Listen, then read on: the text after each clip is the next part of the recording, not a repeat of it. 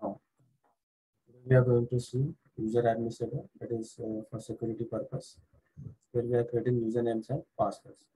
So let's see how to create this. First, go to the Wincc Explorer, where we are having user administrator. Open this.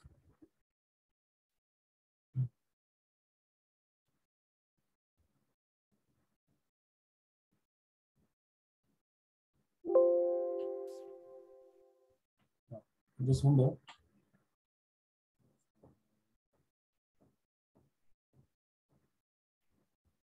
you can see this by default user administrator is available. Okay.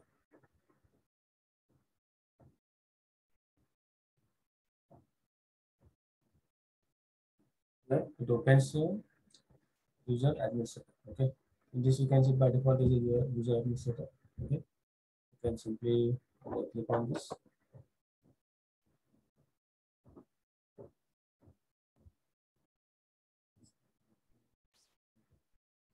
Now, this we're having some groups. Okay. So we expand this, we're having administrator group, and in that case one administrator is there available by default. So when you select this administrator, you show authorizations. So here we are using authorization concept here, means for which process or for which command, okay, you can use you are authorized for. Okay, like value input, process controlling, picture editing, change picture, etc. Okay, so these are up to, we are showing up to 21. If you want to add more access or authorizations, you can go to user administrator.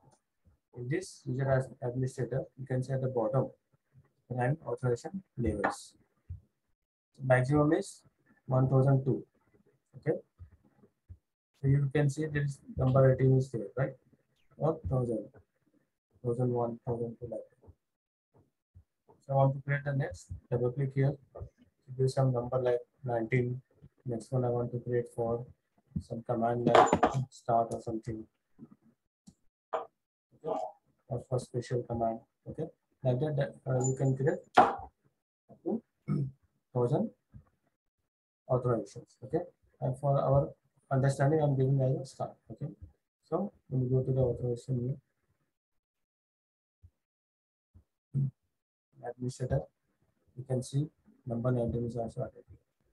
Okay. Now, here we have to create what? Usernames and passwords. For that, you can create a groups here. When I click on user administrator, new group. Just like we are having manager one. Okay, manager, sorry, manager group. Okay. One more group like engineer. And one more group like operator. Okay. That is, you can add different groups. Okay. At different level like assistant manager, assistant engineers, okay, senior engineer, like that, you can create many groups. But in those groups, okay, in all the groups, okay, you can create up to 128 users only. You can total application, you can create only 128 users. Okay, 10 managers, 15 engineers, like that, you can create up to 120. Now, I create one user here, but I click on manager, new user. Okay, like manager one. Okay, so manager one. Here, when you select this, it is asking for the authorization, means what your manager can do. For example, I want to do change picture only, means I just want to change the pictures. Okay, manager don't need to do anything much. For example, I'm taking only one authorization. So you can take many authorizations for this person. Okay, what he can do in the process. Okay, just like for engineer, I create one more user. Okay, engineer one. Okay, is a username. Okay, for this engineer, say I select process controlling. Okay, and one more, click new user one. Okay. For this operator, say I want to use as start or stop command for motor start stop. Okay. Now we are going to create usernames and passwords. So select manager here. In this you can see for manager group, there is a manager one username. Here is asking for the password. You can select this here, create a password. Okay, like I'm creating manager 1,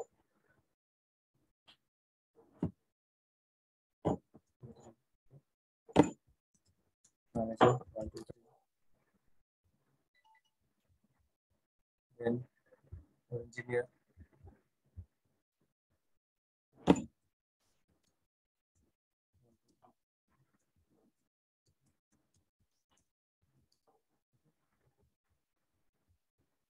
for operator, then we can select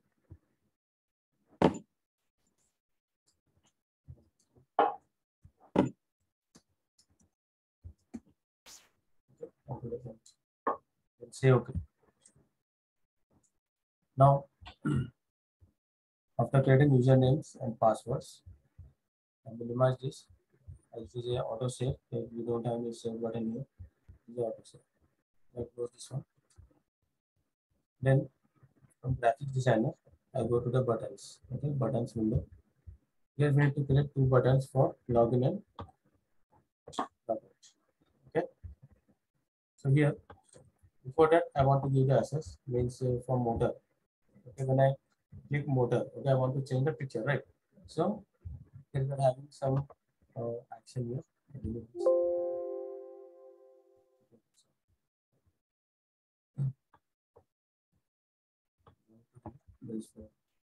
Then we have to go to the properties, select the motor button, go to the properties, go to miscellaneous. In this you can see there is a authorization, and here under static we are having change picture also. So we double click here authorization. We are having this all the authorization listed in the user administrator, right? So from here you can select what authorization you can assign to the person. Okay. So I say for 3-4% I have assigned change picture. So all these 3-4% can need to log in and then can do only this thing. Okay. So I need to assign this authorization here. This name, that change picture. Okay. Similarly for motor 2. For this also I'm selecting as change picture. Okay. For alarm. For this also same thing for rent like that. Okay. Time to. Okay. Now this is one thing. Okay. Now I save this. Next for login and operation. Like go to the motor. In this first window, we are having start and stop button. So for start button, when I press, I want to log in first. Okay, I want to do some authorization. Okay, for start for press. So I double click on authorization, the properties. Okay, select the start button, go to properties. In this miscellaneous, you get authorization. Okay, double click on this, you get this list. So here we are having start or stop command. So the start stop command was selected for operator, right? For stop also. Same thing I'm doing. That means only operator can log in and you can only do this start or stop. Okay. Now I save this. Next, another example like having some tank level.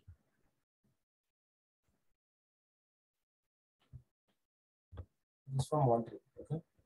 So this one more features here. Now, so here to operate any value here, right? It's like for slider or any object number if you want to give, you need some authorization. Okay. So for this slider, I want to give authorization. Okay. Select the slider, go to properties, the miscellaneous, we're having authorization for process controlling. Process controlling we are given for engineering. Okay. This I have selected here. Okay. And for this also, if you want to do the same process controlling. Okay. Let's save this. Now for manager we are given only picture change, and for engineer we are given process controlling, and for operator we are given start stop. Okay. So that example is there. Now for login and logout, okay, we need a window, login window, right? You should ask your username and password. For that, we are having a script here.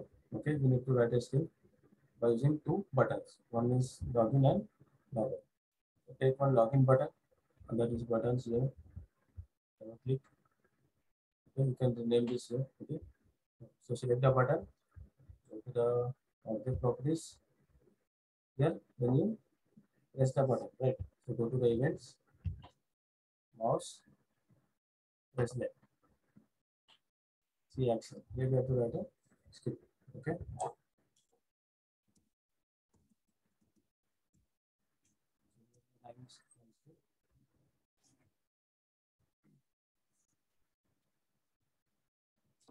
As not is to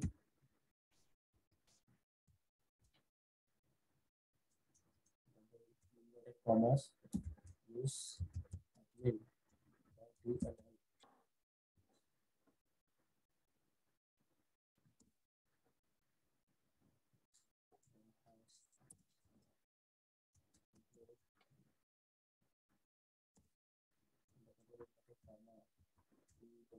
T.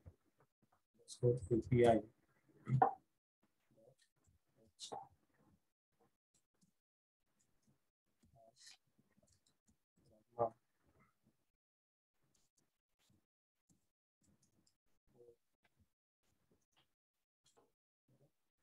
Just you have to give a bracket, cancel bracket, not zero. So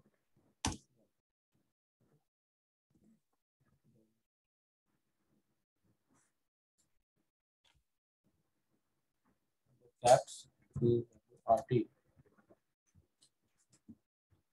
RT.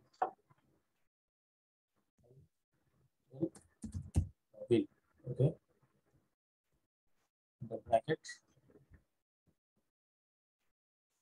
symbol bracket, comma, C. Okay. That's it. We have to write. I just copy this.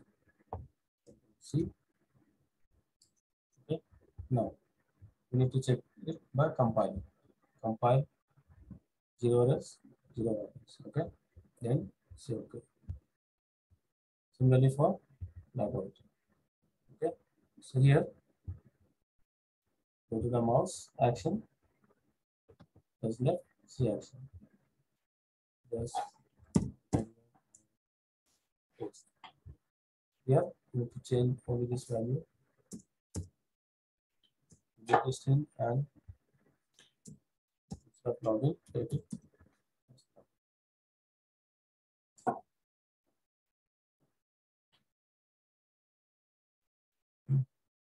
Okay. That's it. So for the errors, compile 0 error, 0 error.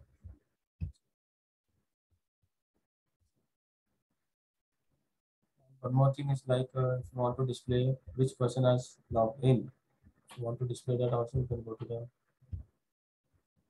welcome picture. You can take some static text. Okay. Or if you don't want to show it here and you want to show that with the window itself, okay, then also you can take it and do next. So go to the buttons.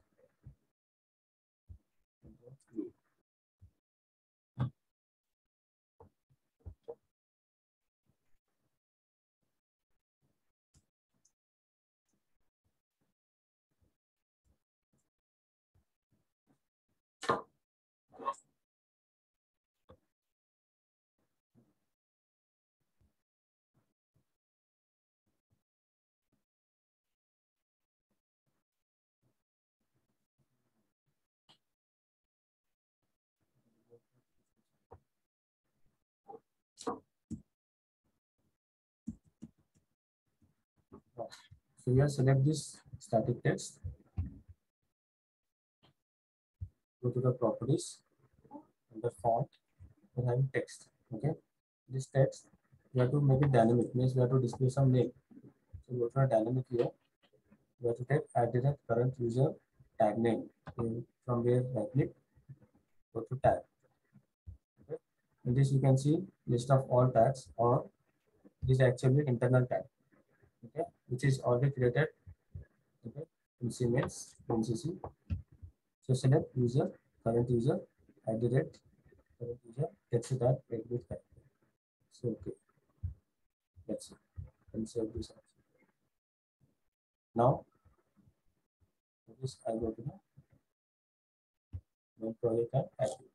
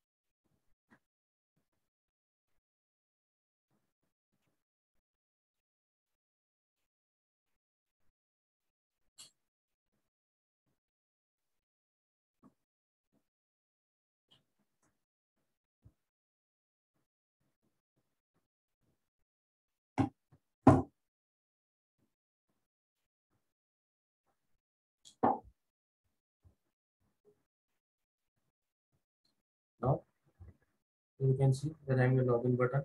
When you click on this, login window will appear. Manager one. Now, if you want to check this here, just click on motor, no operator authorization. Okay, then you can log in. Manager one, selected them as well as manager 1, 2, 3. So you can see the manager name. Now you can change the picture. What manager do we have start command? No. You need to log in. Directly you can log in. Operator one.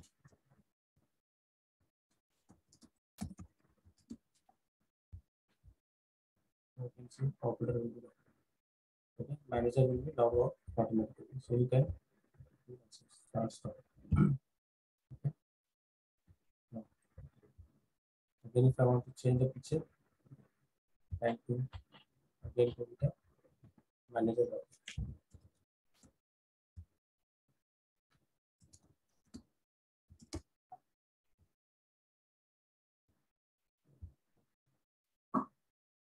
And again, for access, log in to engineer.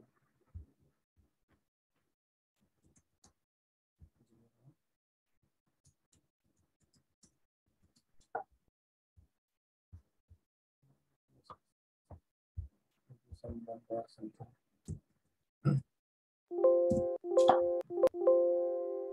Otherwise, we don't have access.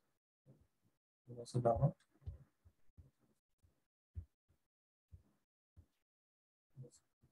So this is about user administrator and